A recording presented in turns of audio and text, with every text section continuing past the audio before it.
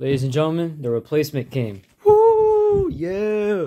So, of course, though I have Skidz grind plates already, I never actually did a review, nor did I actually do a legitimate unboxing video. So, today I'll be doing a legitimate unboxing video. The box is awesome, honestly. It's absolutely stunning. It has a bunch of pictures around it, and it shows things about grinding. Mainly for professional rollerbladers, so the fact that I'm getting pretty good at this is absolutely amazing. I'll tell you why in a second. We have the model stuff, information, the info, another info, the steps on how to do it. Absolutely amazing. And the front. Sorry, my mom was in the background. Anyways, opening the box greets you with the actual logo. The logo is pretty immaculate. Inside, get this. Frisching, crisping, clean, no cat. I already ruined the saying. Over here, you have the grind plate, skidz. That's skidz on both sides, as well as one larger side and one shorter side. The way you can tell where to put it is based on the saying right here. This one is for the right leg. This is for the outside, and this one's for the inside. Sure, you could probably tell that. So over there would be the top of the sole where it goes, where your toes are, and down here would be the bottom of the sole where your heels are. Anyways, the groove itself is actually pretty well made, though I do have to say the groove is way thinner than most would expect. See, a regular soap shoe grind plate would be like from here to like, let's say here. I don't know, these are my predictions because I never actually had the shoe before.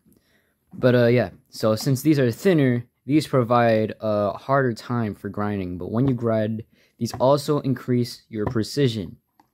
So, well, increases precision if you're planning to get the actual shoe, which is like $100. But you know, I could get that anyway because I got that money. But yeah, the material is pretty smooth. It goes smooth even without wax. So yeah, the fact that I need wax is astounding.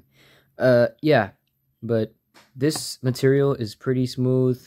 You don't really necessarily need wax, but yeah, this is good. Moving on to the straps. The straps are high quality made.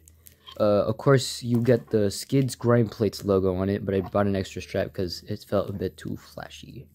But I think I'll keep these for safekeeping. So I've been using the other ones that I got during the summer. I've been using them up until now. So that's how many months? 1 month, 2 months, 5 months, blue month. That's 4 months. Yeah. 4 months I've been using them, and they kind of look dog doo-doo right now. Hold on. In fact, let me get the older model just for comparison. So hold on. Okay.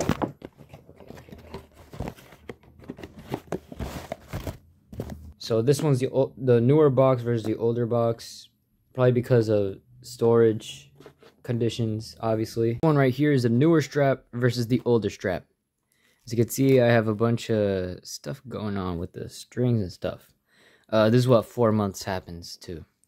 This is what 4 months does to these. And over here, we have the old grind plate, which is probably the reason why I bought a replacement, versus the new grind plate. By new, I mean the recently bought. So this is before 4 months.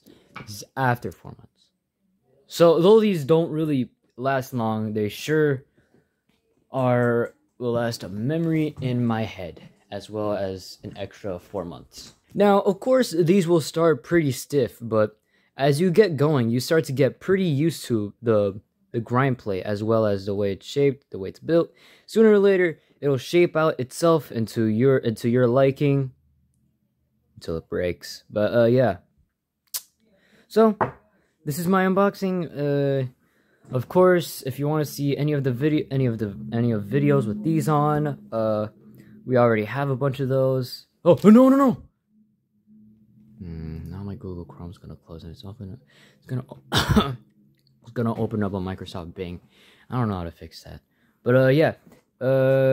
If you haven't already, make sure to like and subscribe. This is an egg yolk stain. But yeah. This is immaculate. Oh my god.